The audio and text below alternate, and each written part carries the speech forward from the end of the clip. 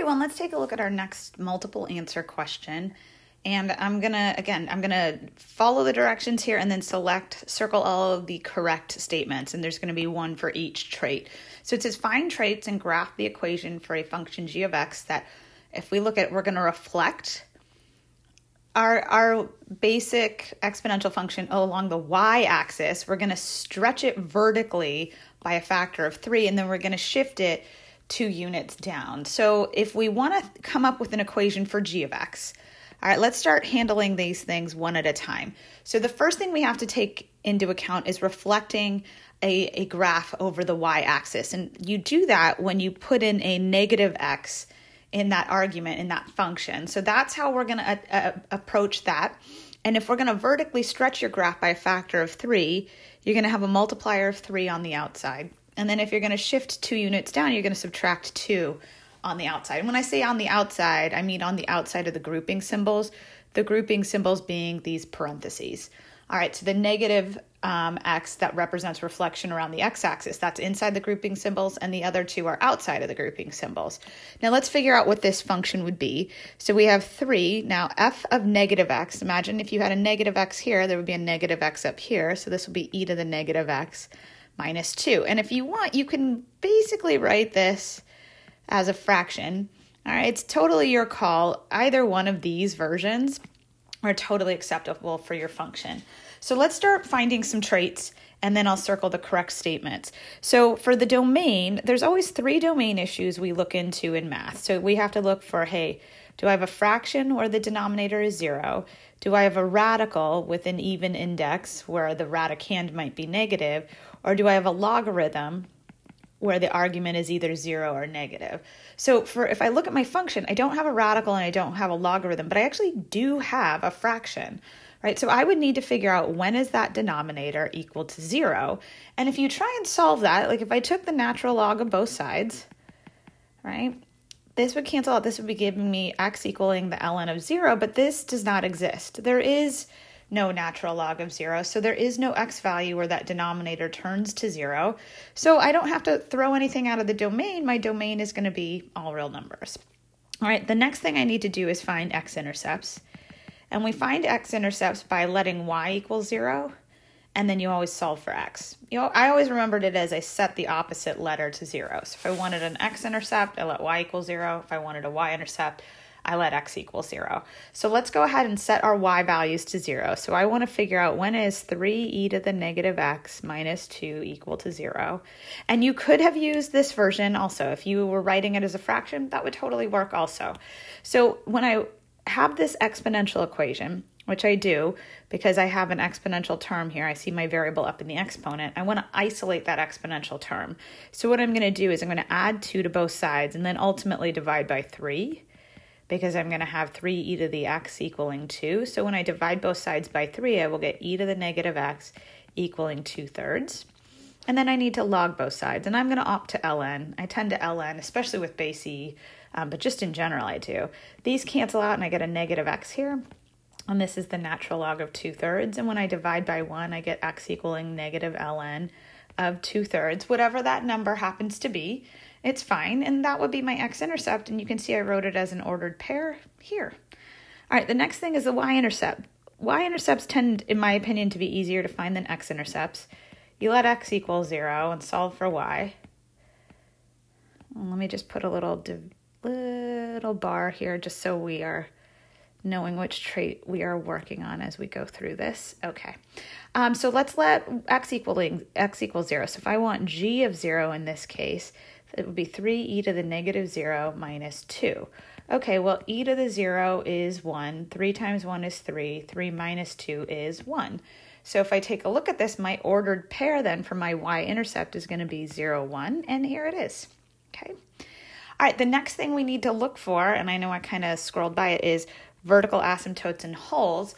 And I'm putting those together because you would look for vertical asymptotes and holes wherever your denominator zeroed out, right? Or I would say here, this is for vertical asymptotes, it's when the denominator only equals 0. And for holes, it's when the denominator and the numerator of your fraction both equal 0 at the same time. And yes, we had a fraction, if we remember, if we remember we were talking about that back in the domain, but we also talked about how that fraction never zeroed out. So since that denominator never zeroes out, I'm not going to have any holes or vertical asymptotes. They just don't exist in this graph.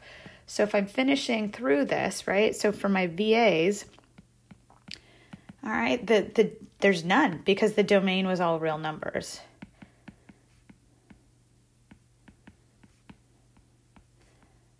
And a lot of times with these exponential functions, you don't have vertical asymptotes. I mean, don't get me wrong, you could if you really messed with the equation, but we don't. And by that same rationale, if I head down here, I don't have any holes either. So let me do for holes, again, for this one, this would also be none because the domain is all real numbers.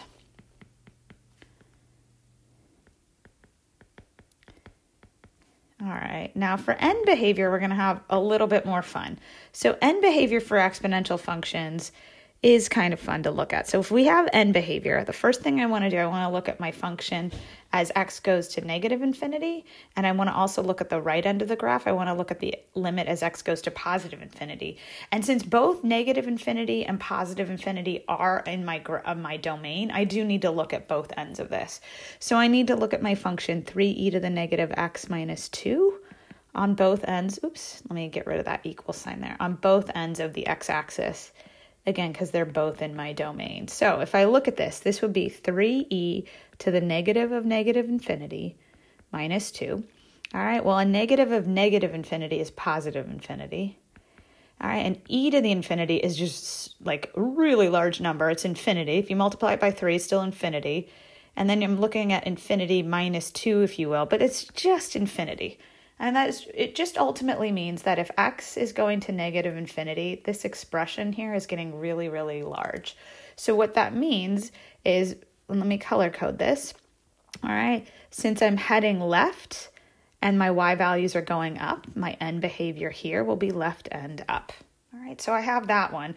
And just based on that, I can already figure out what my end behavior would be. But let's go through the exercise of taking a look at this right end. So here, this would be the limit as x goes to infinity of 3e to the negative infinity minus 2. Now this is a little bit different because this turns into my fraction, right? So this is basically like saying 3 over e to the infinity minus 2. Well, e to the infinity is going to infinity, right? And 3 over infinity is basically 0. So this is 0 minus 2, which is negative 2. So on the left side, on the right side, and I say right because we're heading to positive infinity, right? So when x goes right, y's go to negative 2. So I have a horizontal asymptote here at y equaling negative 2. And that actually is consistent with the one that I graphed. Not the one that I graphed, the one that I circled.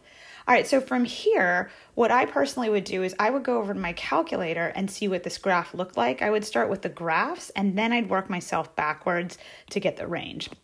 I always get my range after I make my graph. So let me head over to my calculator.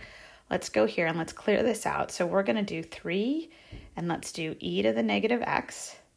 And then I'm going to subtract 2 from that. Now, again, the app is a little different from the physical calculator. If you have the physical calculator, here's where you would hit zoom 6. I'm going to hit graph, and then I have to hit zoom standard. It's the 6th option down on here, but there we go. So if I take a look at this, and the nice thing about the app is I can pinch it.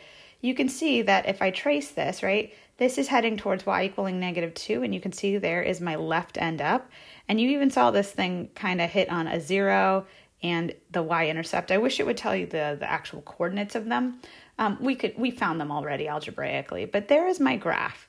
So let's go ahead and head back to here and see that this, let me circle it. This is the graph that matches what I saw, right? So here's my line or my horizontal asymptote here at y equaling negative 2, and you can see the right ends up. I've got the x-intercept that we talked about. All right, but from here, we can get the graph. You can see that, at least in terms of the y's, it starts at negative 2 and it heads up forever. So if I take a look at negative 2 up forever, we've got this as a range. Now, the reason I have a parentheses here is because it was a horizontal asymptote and my function never actually hit a y value of negative 2. All right, so that is, if I scroll all the way back up to the work we've done, that is multiple answer number 5. All right, thanks so much, everyone. Bye.